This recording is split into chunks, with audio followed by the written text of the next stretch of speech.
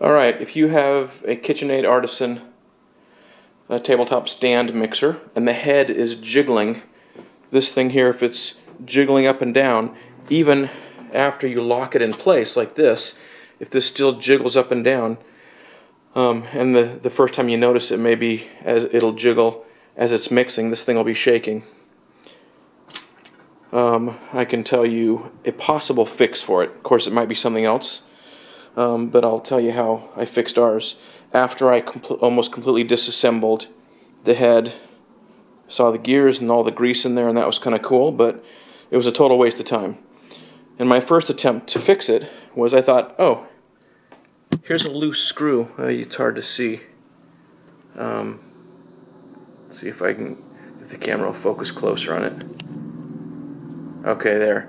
You can, it's not focusing quite right, but you can see that screw in there, and maybe you can see how it's not seated. Actually, it's tough to get an angle. There you go. You can see that screw's not seated all the way. And I thought, oh, it's a loose screw. So, what did I do? Well, I tightened it until it went all the way down. And that didn't fix it. In fact, it got worse, which I didn't notice right off the bat, but my wife a few days later said, I can't use this thing anymore. The head's lower, the attachments are banging into the bowl, I can't use it. So I took it all apart, didn't fix it, I put it back together, didn't know what was going on. Then it occurred to me, this is a stop. When you move this head forward, that screw bumps into this surface right here. So by adjusting that screw, you can adjust how far forward this head comes. That also adjusts how tight this lock will be when you move it forward into the lock position. If you screw that screw too far forward, too far out, turning to the left, this head will be up too far, and this won't come all the way forward. If you screw the screw in too far, it allows the head to drop down too much, and with this fully locked, there's slop in it.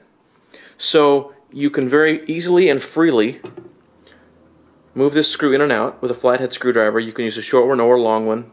You may need to move this, just spin this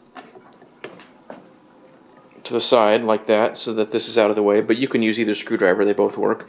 Actually, a long one gives me more leverage, but either one's okay, because this is not super tight, so even a screwdriver that you don't have a lot of leverage on will give you enough torque to turn that screw. It should turn pretty easily.